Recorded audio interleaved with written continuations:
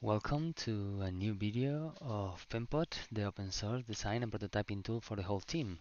Today's video we are going to talk about teams, how to create and manage your teams. So at the dashboard, here the top left corner you have the spaces drop down selector. So you could navigate through your Penpot, which is your own personal workspace, and then you have all a list of your teams that you are part of.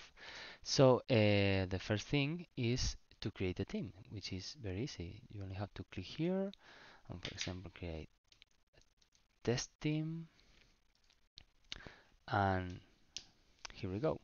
Now we have an empty team. We could start adding files to drafts or creating new projects, but now we are only the only member available. We are the owner of this team. So here in these options, the team options, we have members, settings, rename, leave team, and delete team. So if we go to the members because we want to add colleagues to our team to work with, we go to the members space. So here, as you can see, I'm the only person in this team, and I'm the owner. But I could start inviting new members, like adding. It's really easy. Adding their email and assigning them a role, admin or editor.